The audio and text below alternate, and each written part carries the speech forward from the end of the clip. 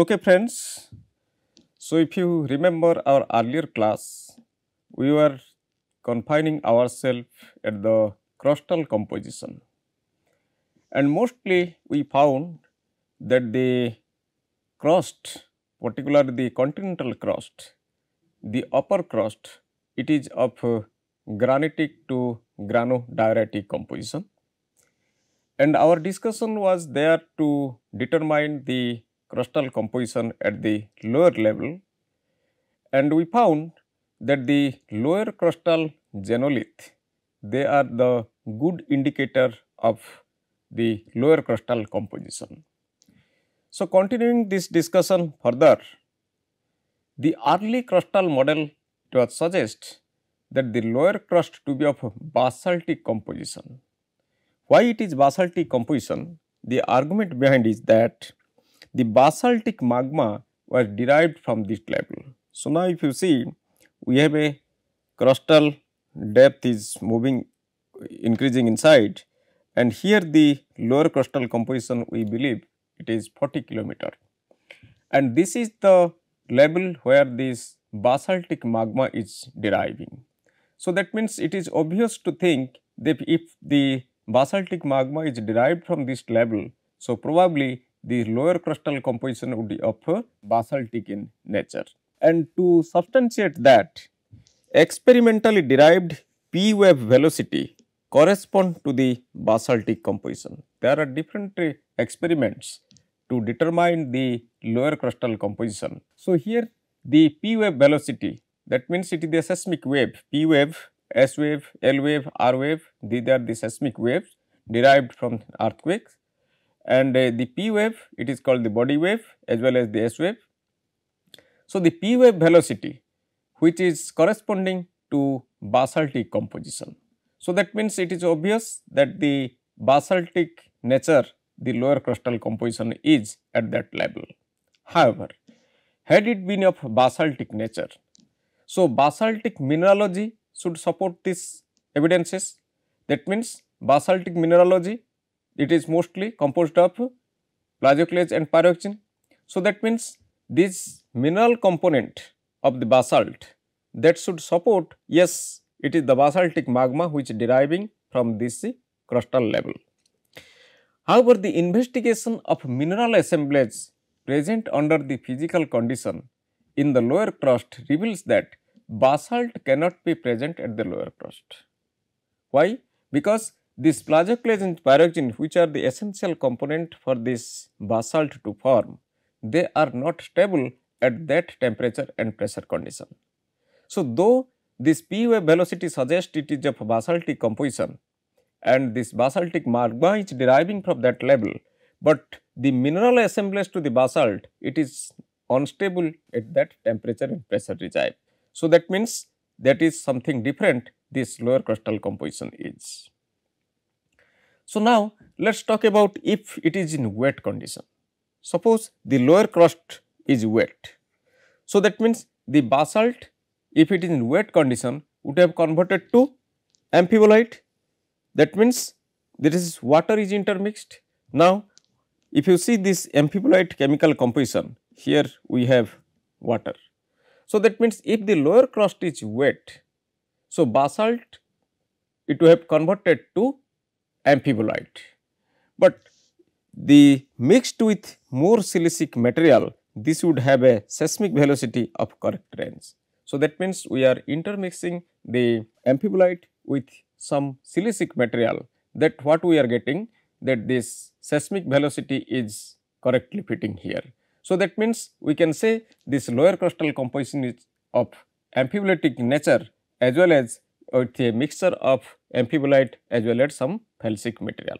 Now, wherever these exposures are there, the lower crustal rocks, wherever it is exposed, it says the rock in the lower crust both are of dry and wet.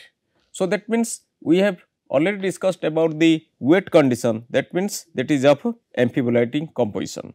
Now, if it is dry, that means no water is there, that means this composition would be correspond to a high pressure form of granulite. Granulite, we know this is the granulite, it is high temperature and a pressure range varies from here to here. So, now if it is a dry condition, so it would have high pressure form of granulite, that means this region.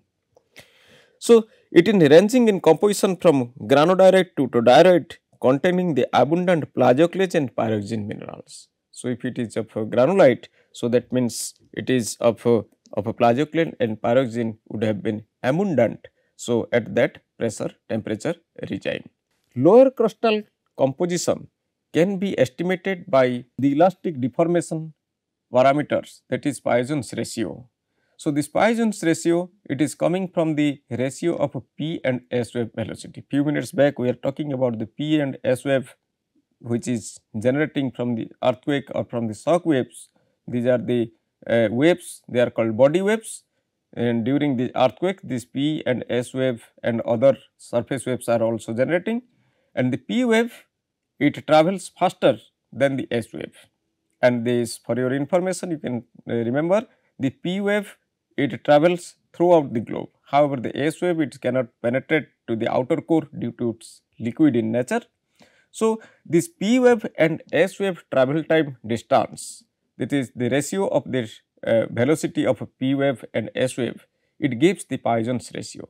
And the Poisson's ratio in the crustal region, it varies from 0.2 to 0.5.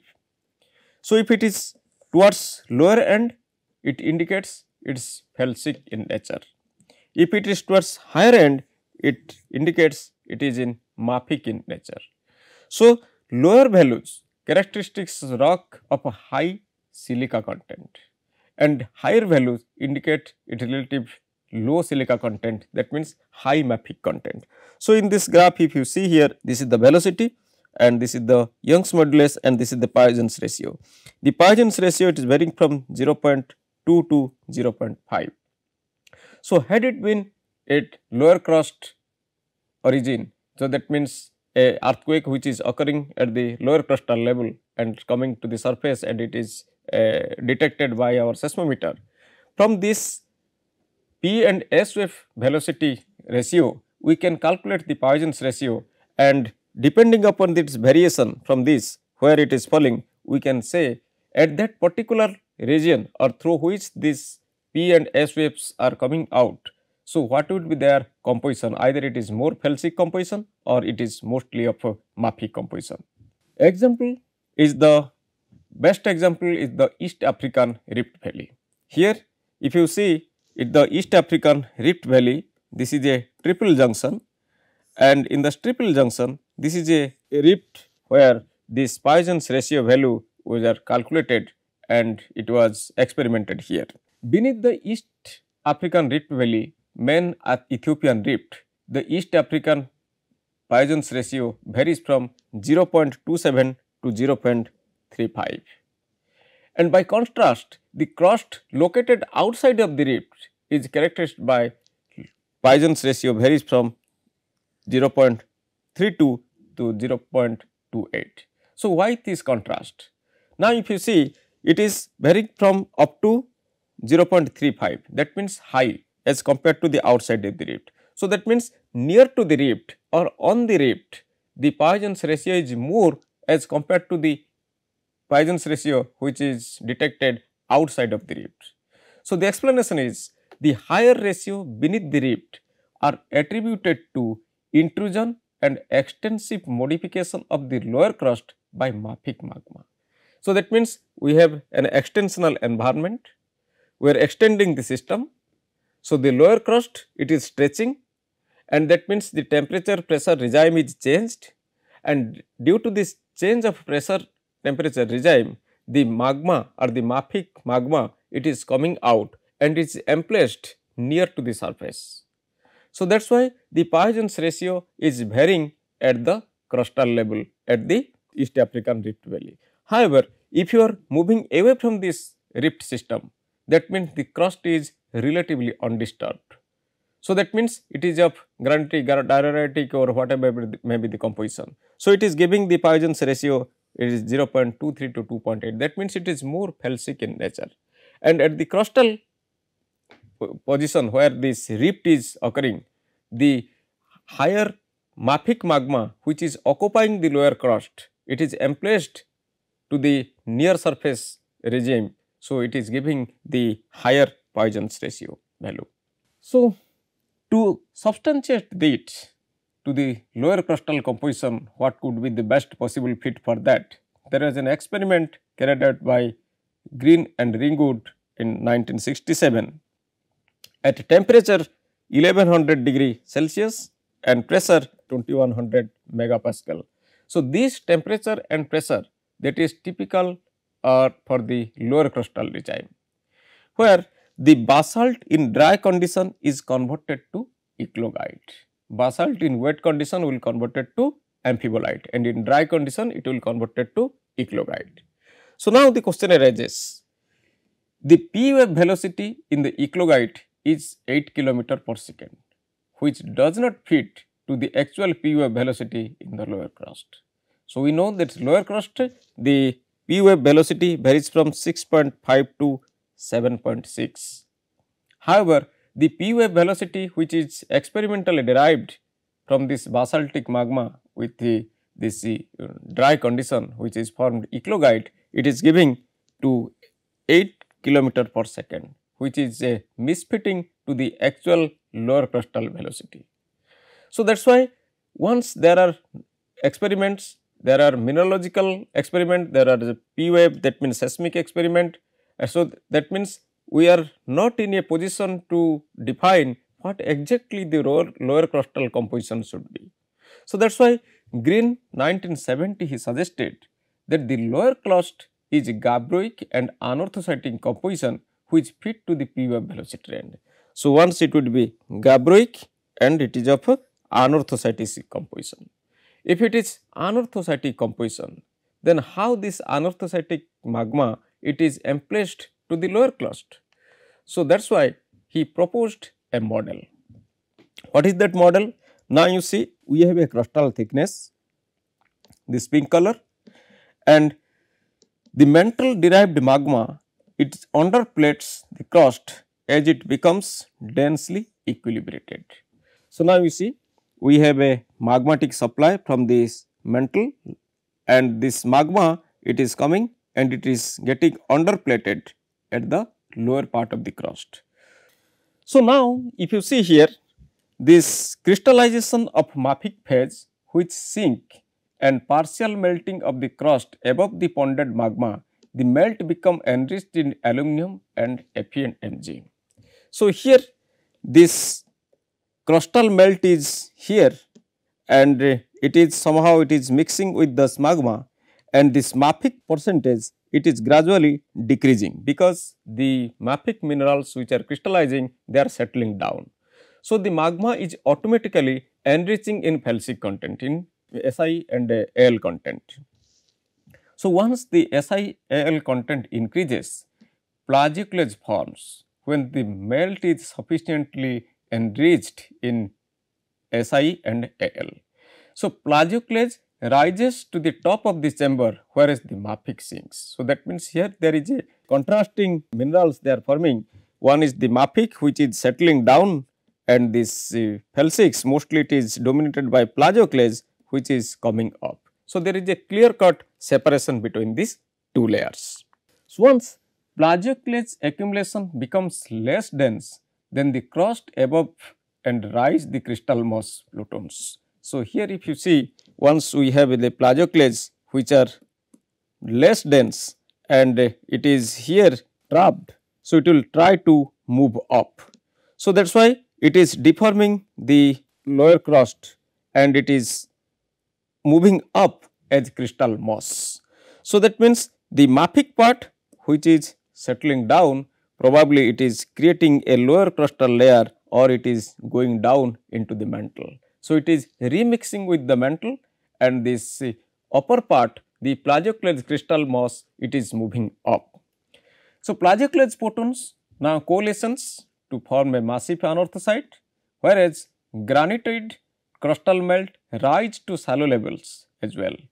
Mafic cumulates remain at the depth or it sinks into the mantle. So, this is the model which was proposed by Aswell 1993, that this lower crustal level we have this anorthositic system or the anorthositic massive anorthosite, and beyond that whatever the mafic were there, they are settling down into the metal. So, that is why it probably the lower crust it is of anorthositic composition.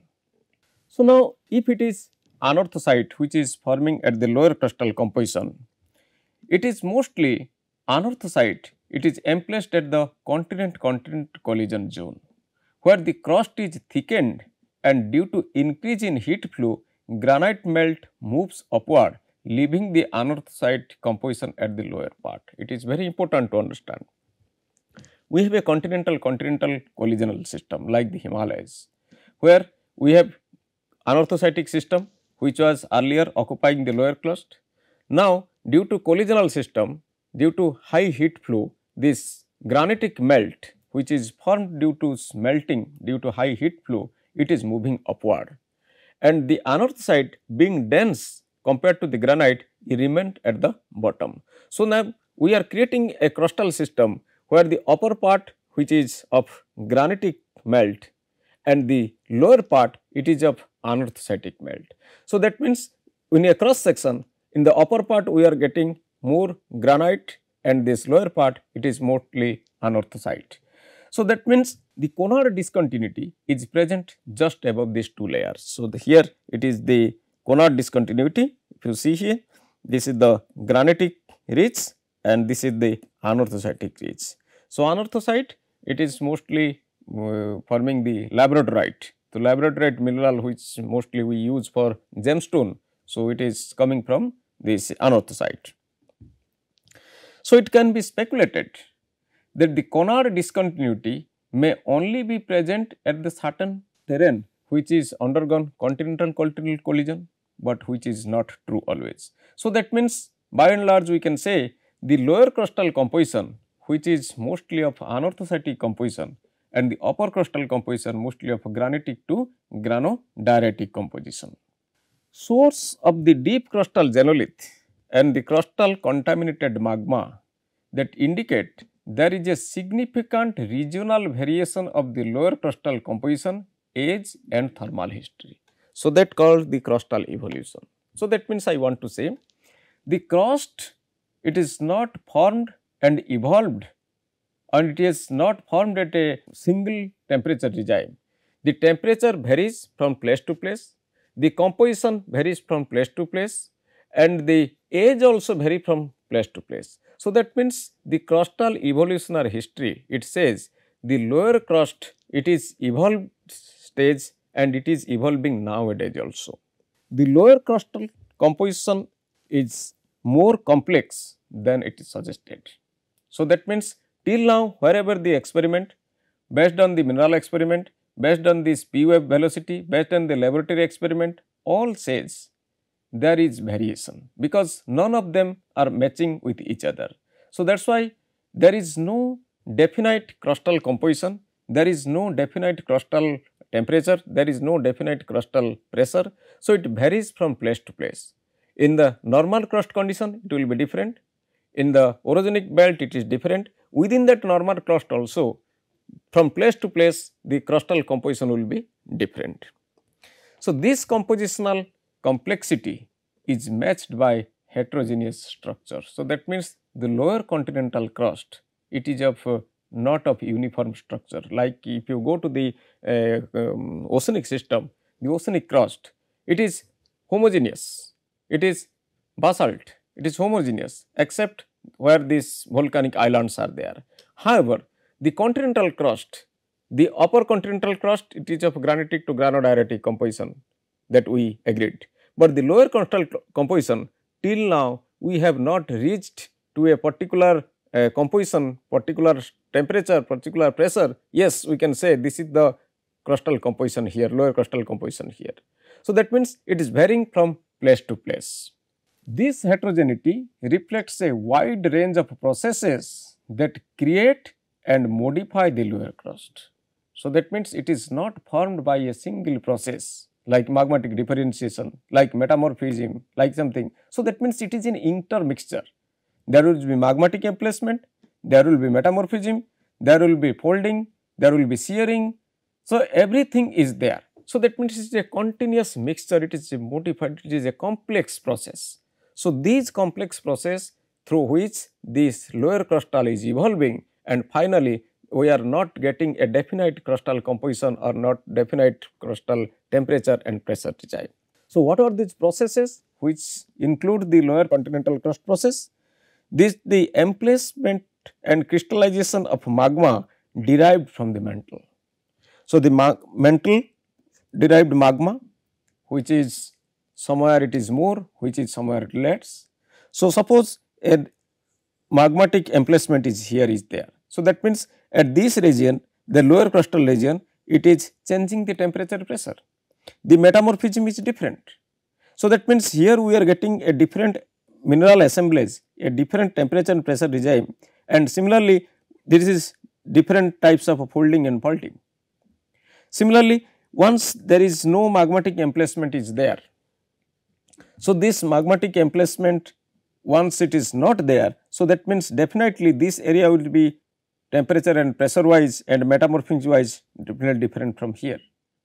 So, that means there are number of places in the lower crust where the mantle magma is coming out as tongue and apophysis as a bulge like that, and those areas they are getting changed mineralogically and compositionally and temperature and pressure wise and structure wise. So, that is why at the lower crustal system it is very difficult to say what are the exact temperature and pressure regime and what is exact the composition regime particularly. The generation and extraction of crustal melt. So, here suppose a magmatic system is emplaced, it is that means this due to this bonding of this magma, it is melting the part of the lower crust, and that melt it may be circulating to the surrounding, and maybe it is possible the melt is coming up. So, during it is coming up, some compositionally it is depleting to certain minerals, it is enriching to certain elements. So, that means I want to say this lower crustal regime, it is completely different and it is unpredictable as compared to the other part. Similarly, metamorphism, different areas at the lower crustal level, they have undergone different degree of metamorphism, because we know this temperature and pressure regime varies with metamorphism, or the reverse is true. So, that means at different temperature and pressure at the orogenic belt, so it will give rise different type of metamorphism. At a rift, it will give rise different type of metamorphism. At hotspots, different types of metamorphism. So, that means I want to say that different areas in the lower continental crust, that will give rise different type of metamorphism. Similarly, erosion. Erosion means not the superficial erosion. I am talking about the erosion at the shear level, at the lower crustal and upper crustal movement level. So, here we are getting the shear zones at the lower crustal and upper crustal material. One is plastically deformed, one is elastically deformed. So, once we are moving, so that means we are getting a shear zone, that means there will be erosion, there will be fragmentation, that means stretching and shearing. So, this type of erosion is there. Then tectonic boreal, different places of the crust, it is undergone tectonic boreal for different time duration and different levels. So, if it is higher level, that means low temperature and pressure, so its mineralogy will be different. If it is undergone for a long time for low temperature and pressure regime, there is mineralogy will be different. And if it is undergone different the temperature and pressure for a higher temperature regime, for example, and it is for a long time, it will give rise to different mineralogy. So, that means different degree of boreal, tectonic boreal, different level of tectonic boreal, different duration of tectonic boreal, that will yield different type of mineralogy. And many other types of tectonic reworking. What are the other types of tectonic reworking? In the future classes, we will deal with it. So, thank you very much. We will meet in the next class.